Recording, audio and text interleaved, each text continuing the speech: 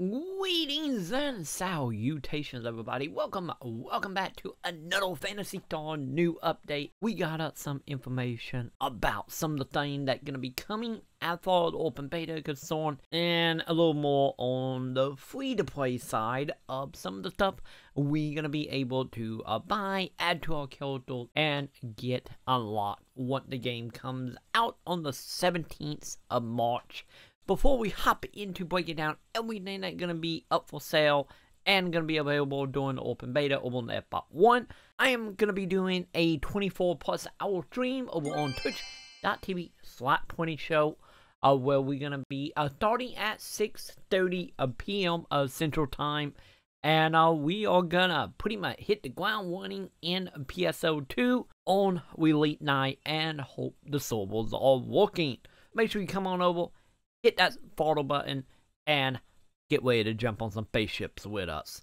So, with that, let's get into what you will be able to pick up day one for Phantasy Star. Starting off is, of course, the Sonic the Hedgehog Edition Founder Pack, of which is going to be available a day one for $59.99 over on the F1. And as you can see, the main draw of this little add-on is, of course, all the random thing that you're going to have for Hairstyle, outfit, and also we'll have some emotes and whatnot available with a whole bunch of other stuff we will go over momentarily.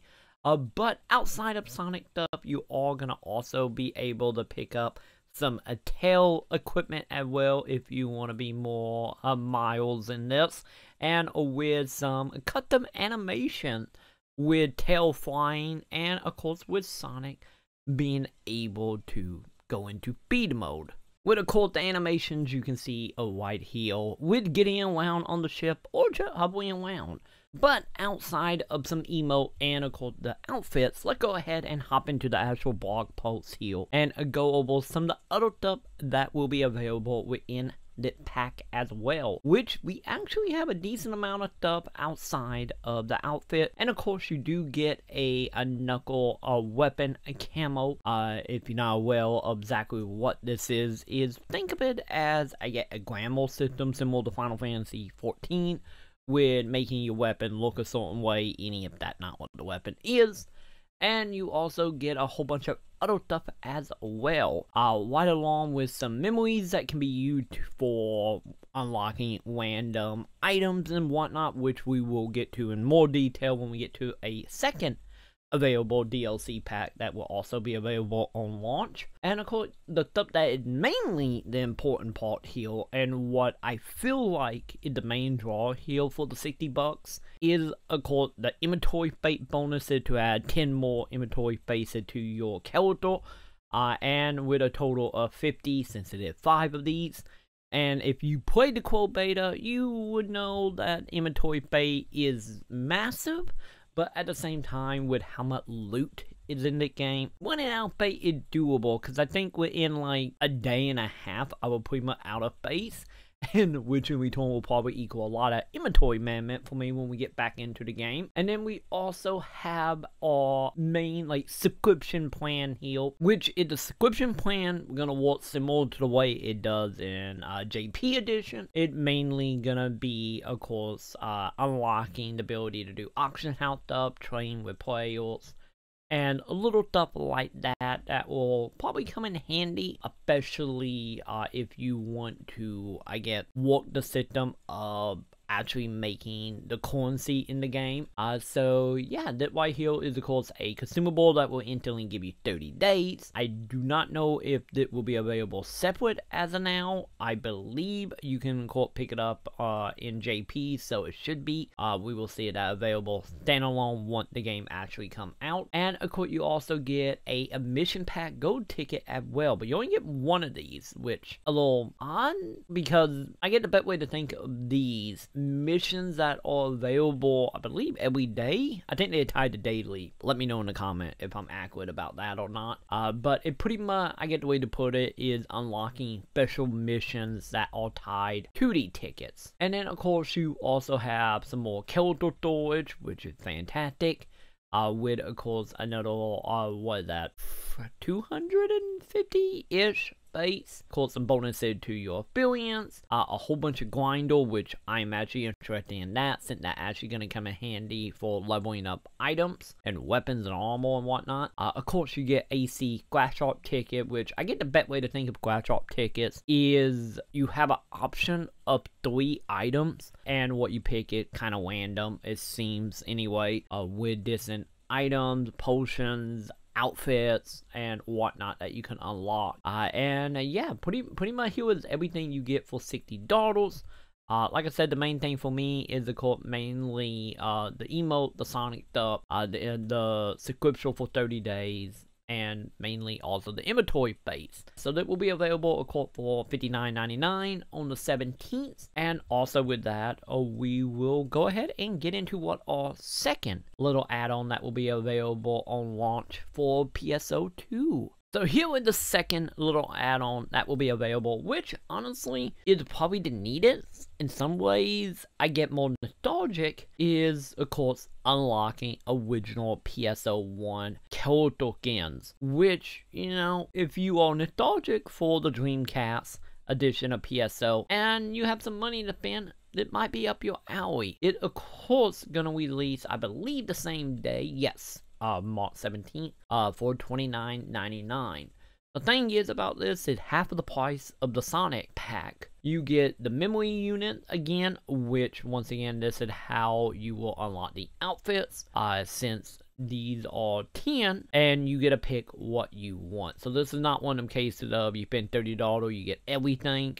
You mainly just get the ability to pick which outfits you want. And of course you also will get another 30-day subscription, a pass here, another chance at the golden ticket stuff, which was the special mission we talked about earlier, and of course 12 more quote-unquote loot boxes, I guess, as well. With the memory, not only the outfits are available, which you get of course in, I believe, the shopping district, isn't it? Yes, shopping plaza, and you trade the item to unlock many other things. And here roughly a breakdown list of the might be hats, outfit, poster for your house. Also saying a whole bunch of more stuff as well. And of course you can unlock music inside your home, since Phantasy Star do got housing system, which you can add furniture or move stuff around. Pretty much decorate your own little house as you see fit. And of course you can trade the item for music as well. Might it be from PSO1, episode 2, so on and so on. So the thing is about that, this is gonna be mainly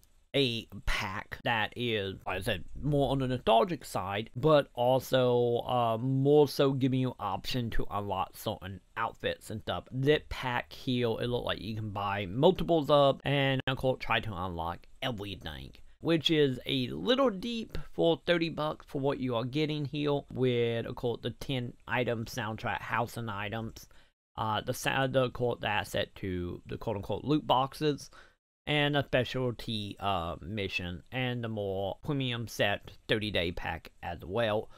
So is this one really worth $30? Personally, I don't kind of feel like it is. I guess it's all going to come down to how much nostalgia you have, and also I'm kind of curious to see if it's a way to actually see or preview all the items to make a decision if it's really worth it or not for you. Yeah, this is something that will be available. I am still personally hoping that most of the stuff will be sold individual for hopefully a little less, because I could see like maybe the memory is selling for like $2 or $3 a piece, which I get technically buying it in bulk would be cheaper, but then again, that pretty much how the free-to-play game work out. So if you are interested in unlocking Phantasy Star music, outfits, and supposedly, if we go by this up here, a lot more other stuff outside of weapons, outfit, housing stuff, music, that will be also available to you. So this pack, for me personally, I'm not as interested in. The Sonic pack I'm actually interested in, just because mainly a lot of that items that is in that pack is a little more useful to my desires. But don't get me wrong, the original PSO1 outfits are really neat. I just kind of wish it was more a consistent pack But then again, they are expecting you to buy that pack multiple times, so yeah. Hopefully there will be a way to just buy single outfits or whatnot without having to spend $30. We will see when the game actually comes out on the 17th, and we will figure that out together, I guess.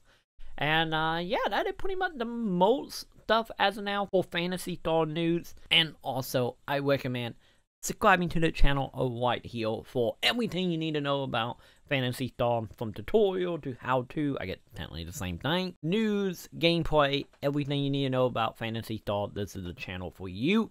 And once again, if you are interested and want to play with me and the rest of our community over on Twitch, make sure you come on over, hit that follow button, and be prepared for our 24-hour stream that will be starting around 6:30 p.m. Central Standard Time on March 17th, which is, I believe, a Tuesday, over on twitch.tv/PonyShow, link right here. And yeah, we will have all the Phantasy Star goodness happening over there. So come on over, let's jump on our ship, and let's see if we can crack the server. Actually, let's hope we don't, because I think last time jumping didn't do it, so we should be good. So with that will do it for me, my dude. So let me know in the comments what is your opinion of the two little DLC pack that will be available day 1. Are you gonna pick them up, or are you gonna pick them up when they come available on other system? Since I don't believe we have information as far as if what you buy on the Xbox will carry over in every other version. But we will see if that account co-op play is a thing like it is in the JP edition. We will cross that bridge when we get there. Personally, as the Sonic one I'm interested in. The second one, like, maybe. We will see. Either way, let me know in the comment your opinion. And with that, I will catch you all in the comments.